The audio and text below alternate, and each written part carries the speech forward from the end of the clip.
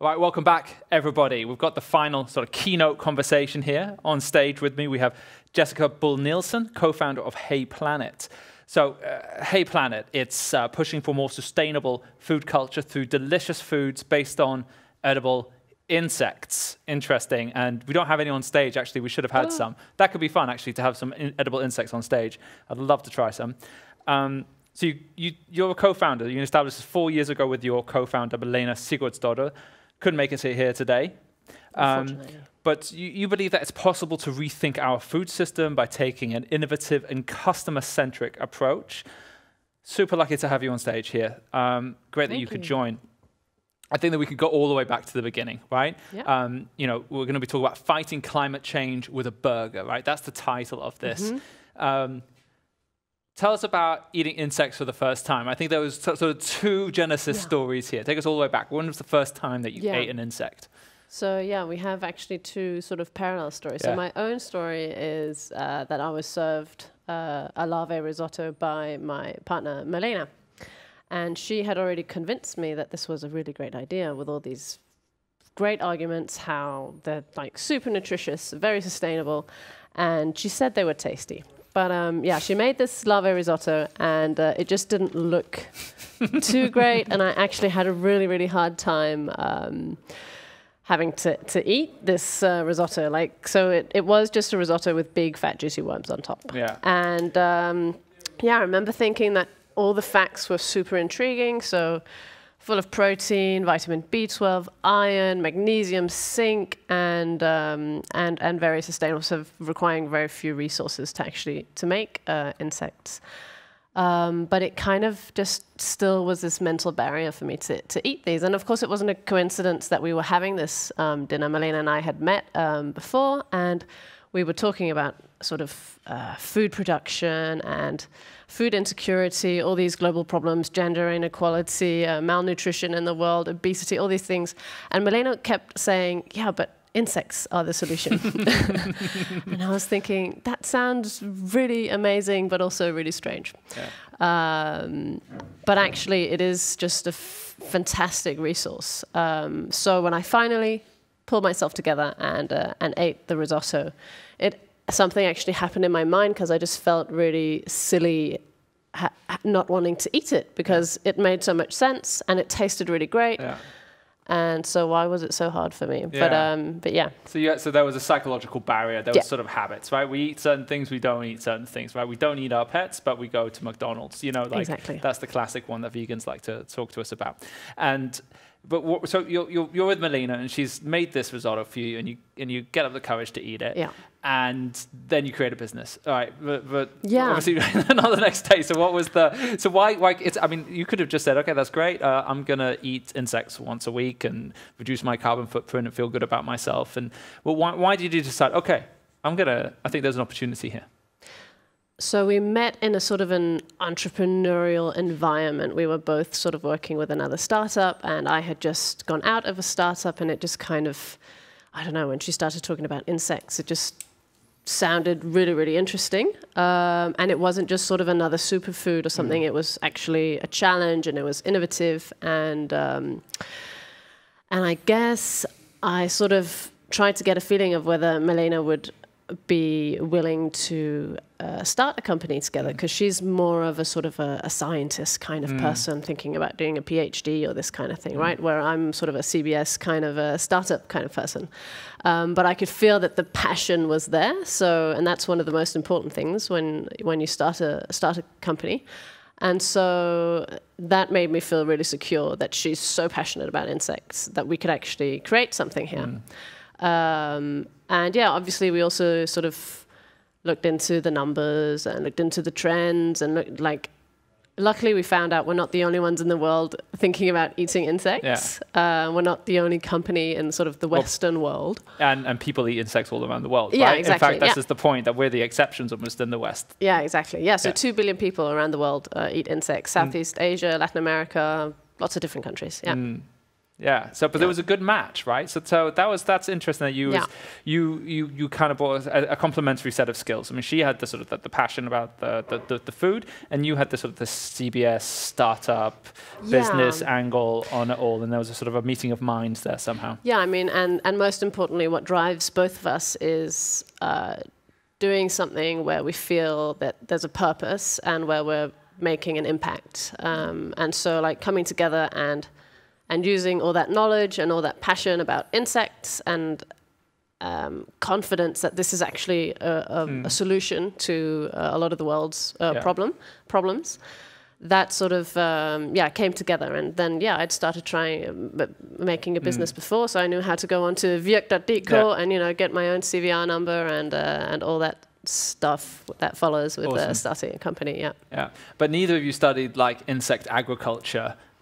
So neither, I don't get the feeling that either of you knew actually what goes into producing, harvesting, storing, preparing, or what. So Milena's actually agricultural development, Kantsient agricultural development, fancy title. Yeah. So she's sort of looked into quite a lot into like insect production and nutrition as well, sort of a holistic view on how insects, how sustainable agriculture is used. And she's just always focused on insects. Awesome. I mean, I'm quite interested to hear about the products and what you guys create. But just before that, how do you get started with farming insects? I mean, where does it happen? Like, I can't even imagine it. So you can start anywhere, really, depending on the insect. So there are actually almost 2,000 species of edible insects. Depending on what kind of insect you want to farm, you need some eggs. Yeah. And then you need a little house for them, and then you need to feed them and watch them grow, basically. Yeah. I'm not the technical farming person, but there's some tips and tricks on how you do that. Today, insect farming is actually very high tech. Yeah. It's vertical farms, very big, like $1 million kind of investment farms that are sort of pretty futuristic. So you own $1 million vertical insect farms somewhere in the world? Not yet. No. Okay. We actually buy the insects off the farm. So they've been making insects, breeding insects for 30 years. Okay. And you're taking it to the consumer then. So what are you doing? You're turning it into a variety of food stuff. So what sort of things can we buy from HeyPlanet? So there's lots of people farming insects, but what we kind of haven't sort of cracked the code yet is how do we get people to eat insects? And so that's what we're focusing on, making really delicious consumer-centric, whatever we call it, products that people actually want to eat and sort of can integrate into their daily diets. And so we started with sort of this date confectionery. So we were very, like, from the beginning, we knew, okay, we're not going to start a restaurant and serve lave risotto, because if it was so hard for me to eat this lave risotto, it's going to be really hard for other people as well. Unless you're going to Noma, right? Where you're sort of expecting to unless you go to Noma. That. Yeah, exactly. Right. So we really quickly just started experimenting with making insects into powder. And we thought, where do you want really nutritious powder? So it could be like date bars. We made different kind of date snacks. In the way beginning, we rolled them in little gold dust and like dipped them into chocolate and stuff and went on Christmas markets. And after that, we made proper production of insect protein bars. And now we also have a crisp bread, and we're also making a minced meat, actually. Like a corn.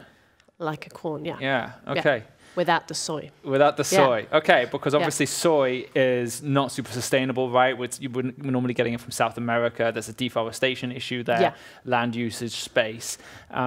Tell me a bit about, if I as a consumer, I don't know if you have this specific number, but I'm sure you've got some other numbers. If I was to replace one hamburger a week with an insect burger, I mean, what sort of impact are we having? You would save 600 grams of CO2 and about 4,000 liters of water. So that's a beef burger versus an insect meat burger. Okay. Yeah. And lots of land, lots of pesticides, antibiotics as well. Yeah.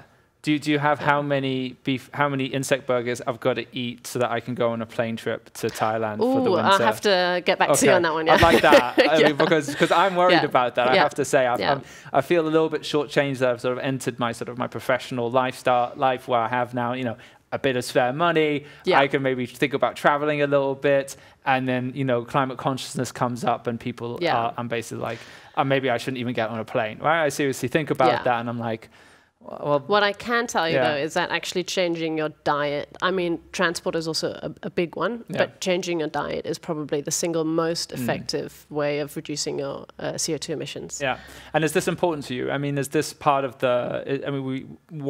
finding your why and having that as a driving force behind your business is one of the themes that we've been talking about here in terms of making sure that your transformation can take effect. To what extent is the climate question, front of mind? It's what drives us really, and it's kind of what gets us up in the morning. Is that we really actually want to make a difference here, and the fact that this is something that has a huge impact means that we can. So if we get 100 people to replace 100 beef burgers, we've saved, okay, I'm not very good at doing quick maths, but it's 50,000 liters of water or something. Like it's like you can, something, and I'll write the numbers down later. Exactly.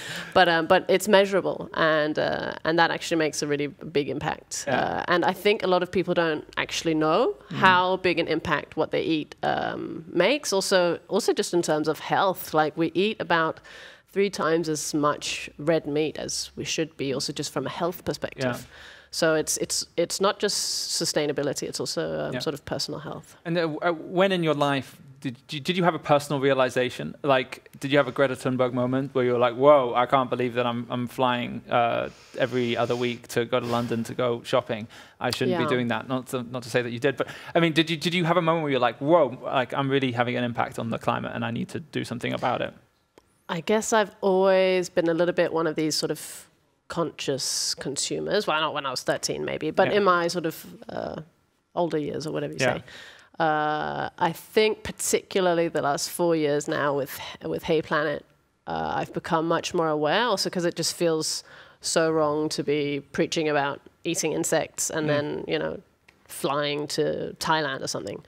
So I definitely, and also when you're measuring so much, what does eating this mean versus what does eating this mean? It becomes so sort of tangible. And so I think about it much, it's a long time ago since I've bought a new, piece of clothing. So I really try to buy reused stuff and no red meat, trying to fly minimum, but also having sort of a pragmatic, guess we are in this world which works in this way and stuff. And I hope that we'll be able to fly in a more green way soon, right? Yeah, I also hope so. Not that we can fly anywhere right now. Not that we can fly, but that is a good thing. Though I have to fly back to the UK for Christmas. Let's see if they'll let me in. I had a question for you, which is about the psychological barrier, because that really seems to be the entry to market problem, because I'm sure it's not super expensive to produce. I mean, sometimes I go into the supermarket and I think, okay, maybe I'd like a steak for the first time in 2 months, and I look at it, I'm like, well, that's pretty expensive. So I think insects probably aren't just expensive, less expensive. What's the price point? And if that's not the barrier, how do you get people over this psychological barrier of eating insects? So in terms of price, it should be much cheaper than meat, because it takes much fewer resources to produce insects. The problem is that the meat industry gets huge amounts of subsidies. So that's what makes, you can buy a kilo of beef in Factor, not to mention a particular, any supermarket, you can buy a kilo of beef for, I don't know, 60 krona or below, right? Which is really, really cheap when you think about, okay, this comes from a cow that's lived X amount of years, which has eaten so much feed. That's just really, really much cheaper than it's not the true cost, if you can, of what it's actually cost to produce that and how many resources have gone into that. And that's very interesting, right? It's all of these subsidies that go into products that make them look cheaper than they really are. Fossil fuels are also heavily subsidized as well, and moving these subsidies. So I'm sure, I don't know if you even work on that level. Are you working on a sort of are there EU initiatives to expand the the agricultural policy to cover insects as well? Do you do any of this campaigning? Yeah, we're a little bit involved. I mean, not sort of so much directly, but we know like all the insect farms are very involved in trying. So insects actually isn't legal in all of EU yet. So there's not a harmonized law yet. So it's just like individual countries saying whether they sort of allow it or not. So luckily Denmark allows it. And also Sweden just said that they allow it now as well. And so Denmark was before Sweden on that one? Yeah. That surprises like 4 me. years before. I have to say, that surprises me. Yeah, okay. Germany also, we can sell there, and Belgium and the UK. Okay, that's fantastic.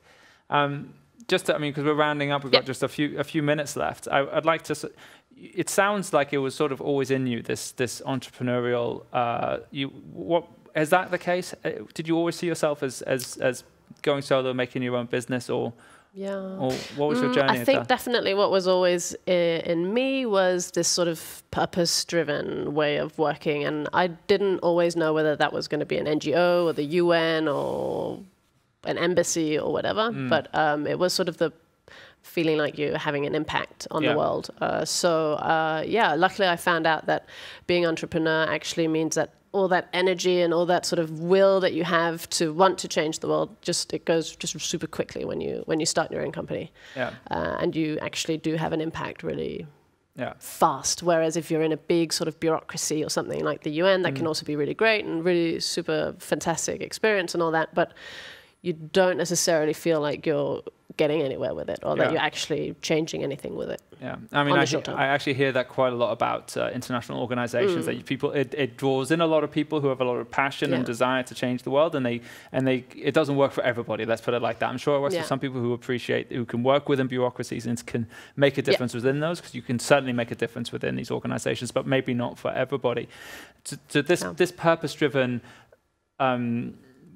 This purpose-driven approach, I mean, it was just in you all along, or was it something that was cultivated? Did you have mentors? Did you have people helping you to sort of discover this? Was it your environment? What was the... Yeah, I guess. I mean, of course, like your family and like wherever I've traveled as a kid and stuff, like all these impacts always sort of have an effect on you. And I guess also actually like studying at CBS, we had this sustainability topic as well, and sort of I had the sort of the cultural CBS line, right? So that I was kind of always thinking about those aspects, like a little bit more sort of globalization terms. So I guess it's a little bit always been in me, but definitely also been impacted by the environment around me, and the same with Malena, I guess. Like, Have you made any really big mistakes in making HeyPlanet that you've moved on from, but anything that you look back and be like, I kind of wish we could have done that a little bit differently? Something that you've learned along the way? Yeah, we've learned a lot along the way. I can't even say one mistake. Maybe getting a product on the market which wasn't tested well enough. Okay. So we ended up having to take it back. Okay. Which is really expensive. Yeah. So but it was the first time you did it, I suppose, and you learned from that. And we learned a lot. And being an entrepreneur, I mean, that we have had so many different types of people on the stage. This will probably be the last question. Do you think there's a lot of myths about what it takes to be the sort of person that starts your own business and runs it? I guess there's a lot of sort of glamour and a lot of like, you just gotta sort of give it your all, and you work 80 hours a week or whatever. And we did work like 70 hours a week or whatever for a period of time, but now, not that we're also learning to work in a more sort of effective way and sort of better at planning. We both have kids now, and that's working out okay for us actually. And but that would have been difficult right when we had started if we had to like little kids. But it's working out all right. Like, it's possible. That's fantastic. Yeah, we've had you're certainly not the first person we've had on stage who started a business and had a family at the same time and has made it work and has made a difference. I think it's a really inspiring story, and I'm thinking we're going to go and taste a few. I think you've brought some insects with you. I'm definitely going to give it a go. Good. Now, all right. We're going to close this section right now. We're going to be back in 5 minutes. We're going to do a little bit of a roundup. At 3 o'clock, we're going to start the CBS Startup Awards. Okay, see you then.